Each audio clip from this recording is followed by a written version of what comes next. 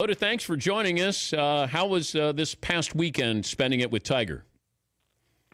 It was great. I mean, the second consecutive week that he's really factored in the event, and it just energized our game. It just energized the people that went out to watch. It was truly sort of a rejuvenation of what it was like to have Tiger in contention again in golf tournaments.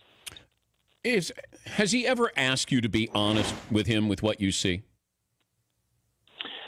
I try and be as honest as I can. I mean, I've been friends with him over 30 years. I know his golf swing, and so I'm not the one that's going to interject anything that's unsolicited. But if he asks me, I'll be honest. And sometimes it's not the answer he's looking for, but but. You know, in terms of certain elements of his game, I mean, I was in a lot of conversations with him and Earl at a lot of dinners. His first Masters, it was myself and Earl and Tiger. We all traveled together drove down from Atlanta. And so I've seen all the good and all the bad and everything in between. So it covers a sort of a broad spectrum of issues at times, but we've had a really great friendship. What's the one concern, the biggest concern? Because I don't think he's playing until Augusta. So what would be the one thing you think he's working on? Well, project number one over the next 2 weeks is going to be the driver. I think there's two things that you would have to look at with regard to watching him play, and it doesn't show up on any of the statistics because you have to actually be out there and watch. But any time that he had to turn a shot right to left with trouble on the left, he struggled a little bit off the 6th tee, off the 9th tee. There was some errant shots, and then we saw the really horrible tee shot yesterday at 16 where he just talked about it in his post-round comment. He just didn't commit to a shot. And the worst thing that a professional athlete can do to themselves to compromise performance is not commit. And so he made a terrible swing, and that's the miss that is really difficult for him to recover from because the majority of his misses are out to the right. So when you eliminate one half of the golf course, you can really make your way around the golf a lot easier. But when you have a two-way miss going, which sometimes creeps into his driver, it really makes it difficult to sort of take out some of the trouble that you're looking at when you're standing on the tee box. So he has to sort of really focus in on trying to find some way to navigate Augusta National with the driver because it's a course that's going to force you to hit driver. Who should be the favorite at Augusta? Right now, I think it should be Rory. I mean, I think the only thing going against Rory is no player has ever has completed the career Grand Slam at Augusta National, so he's got history working against him. But his ability to hit his driver. So if you look at the two players, Tiger Woods sort of versus Rory McIlroy, right now the weakest club in Tiger's bag is his driver. The strongest club in Rory's bag is his driver. And you go down to the other end of the spectrum, Tiger is phenomenal around the greens. He was second in the strokes gained around the green category this week at Bay Hill.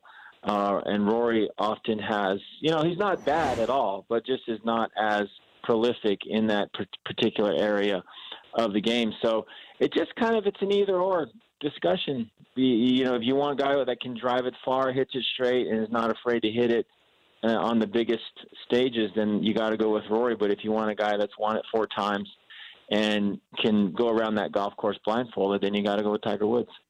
Rory said that they should limit alcohol sales. Had a fan heckling him, mentioning Rory's wife. You're there. You were a professional golfer. You were there with Tiger. You know how chaotic it can get. I mean, how ugly, how personal does it get with this with the fans? Well, I think it's a little bit of a concern, and I think it comes down to, Dan, where we categorize ourselves as a sport.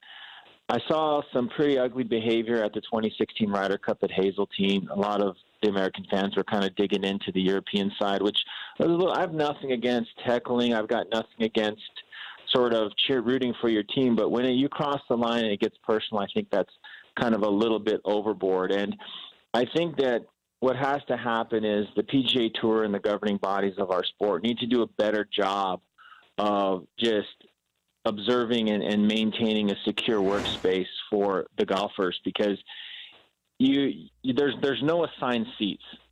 So it's very easy for someone to cause an issue like we saw with Justin Thomas at Honda. We saw yesterday with Rory.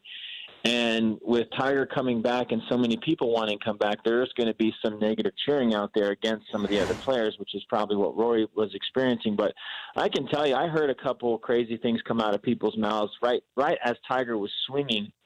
And I tried to look around to see who it was, and I couldn't find him. So it's just a hard thing to police, but it's something I think the tour needs to monitor and sort of keep their eye on. Wait, what did you hear? Well, you know, the typical Baba Booey, mashed potatoes, let's go Tiger. I mean, somebody that's just trying to get their voice on TV. And after the ball's gone, that's fine. But, like, they were doing it right at the top of his swing. And, you know, he's so focused, and majority of these athletes don't even hear this stuff. But it's one of those things to where hasn't been historically a part of our sport, where basketball and football, I mean, it's commonplace, but it's just kind of, I don't know if we have to get used to the modern age of golf, or there has to be a little bit more policing as far as keeping the fans at least a little bit more reasonable in their cheering. Who would be the golfer you would send into the gallery to clean up things? He'd be your number one seed. Wow, that's a great question. You know, I would have to go back into the archives a little bit, and I'd bring Fulton Allen out of the locker room. He was a scary dude, man, big South African. And, you know, when Fulton got mad, you stayed out of the way. But right now, sort of modern day, and I don't know if there's any connection here, it'd be another South African. I'd bring Big Ernie out. He's the international team captain. He's a huge man, and he's a very imposing figure. And I think if he went into the gallery and asked someone to sort of keep their mouth shut, I would probably assume they would listen to him. You wouldn't send Tiger in there? No, not at all. He's too much of a diplomat. We need someone in there that's not afraid to mix it up a little bit. How many times did you beat Tiger Woods in your career? In an actual golf tournament, probably a dozen times. I mean, when our first semester at Stanford, I was the number one player on the golf team, which many people don't believe, and it's true. I've got a whole list of teammates to back me up. But he took it over a second semester and sort of never looked back. But which is how I know the crowds that he attracts can sometimes throw other players off, because when we were playing our collegiate events, it was the only time when we'd have a couple thousand people coming out to watch college golf, when typically if you had more than 50 people, that was a big crowd.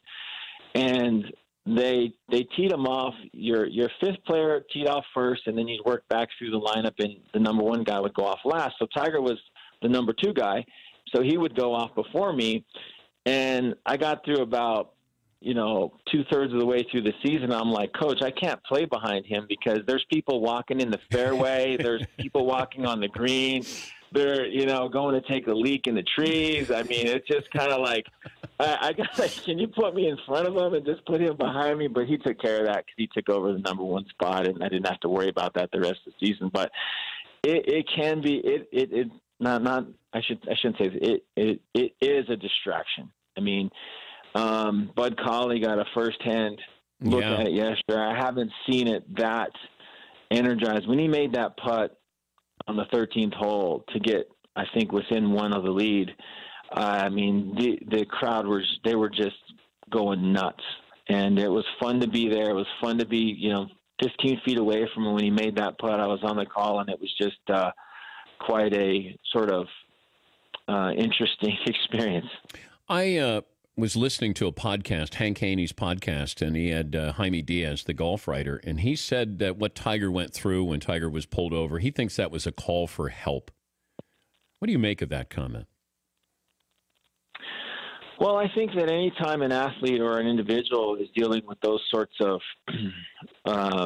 battles with medication, alcohol, whatever it is, at some point, there is a bottom where everybody bottoms out, and however you want to characterize it, depending on which self-help book you read, you'll get a variety of different opinions. But I think the two most important things that came out of that is, number one, he didn't hurt himself or anybody else, which I think is critical.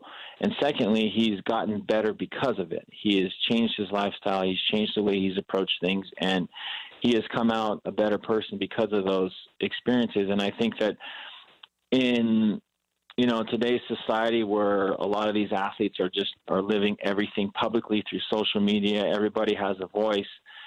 It's just good to see him sort of recover in the way that he did, and he went and sought out professional help, which I think is the best thing to do, because there's a lot of things to unravel, and he's done a good job of finding some firm footing. He's relied on some great resources, and whether you want to characterize it as a call for help or just bottoming out, it kind of depends on, like I said, who you talk to. Well said. Well put. Noda, thank you. We appreciate the time, and perhaps we'll see you down the road. Thank you. Absolutely, Dan. Have a great day. That's Noda Begay, Golf Channel analyst, NBC Sports on-course reporter following Tiger Woods.